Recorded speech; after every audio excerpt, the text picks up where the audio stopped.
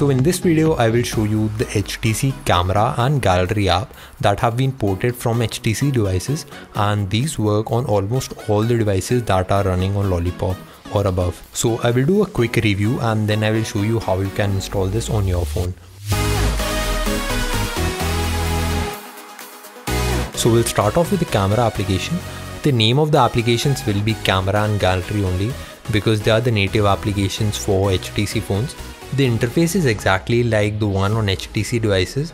You can change between the different modes by swiping from left to right, or you can also select the button on the bottom left to see all the modes that you have.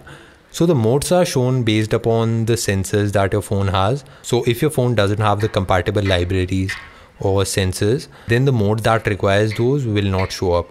I have all the 6 of them and only the bokeh one doesn't work properly, but the rest of them work just fine. So you have the selfie mode, the camera mode, the photo booth mode. In split capture, it captures the back camera first and then the front camera. So it will capture both of these one by one, and you can change the layout by using the scroll bar. So first of all, I'll capture the back camera and then it shows me the front camera. I'll have to capture that also. And if you use the selfie mode, it's just the front camera and it will only capture the photo from the front camera.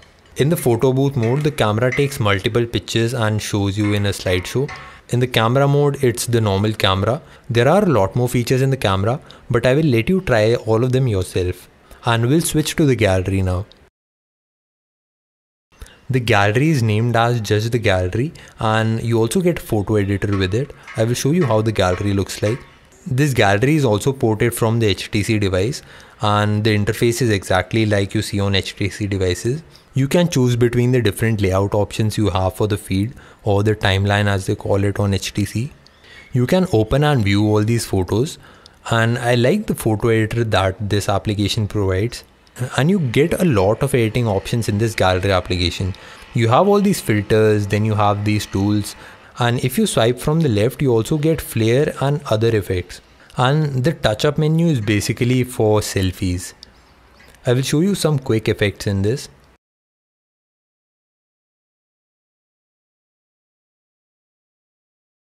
To be honest, I love this element feature and I use it a lot. These are different elements to your photos, and it also color corrects your photo to match the scene. So if I select dandelion, for example, it will show various dandelions on my photo, and it will also make the photo zoom out a bit so it looks like a video. I find the bubbles one the most realistic one. There are a lot more features in the gallery app and the camera app as well. I will let you try all of them yourself, and if you like this application, let me know in the comment section below. I'm also thinking of making a video on ported camera applications, so you can answer the poll and let me know if you want a video or not. And now I will show you how you can install these applications on your Android device. So the installation is very simple and you don't require root to install these applications. So first of all, you need to go to the settings menu, and here you need to go to the security tab and select unknown sources box if you haven't done that already. So now you are ready to install these applications. You will have to download the 2 applications from the description box below, and after you've done that, you will just need to open any file manager application. And if you have downloaded the files using your mobile, it would be in your download folder. You will just need to install these one by one. So I'll first install the camera application, and then I will install the gallery application. So after you have installed these, you don't need to do anything. It will just ask for some permissions. You will have to grant it. So if you like the video, you can subscribe to this channel because I keep making videos like this, and you can also watch some previous videos of mine.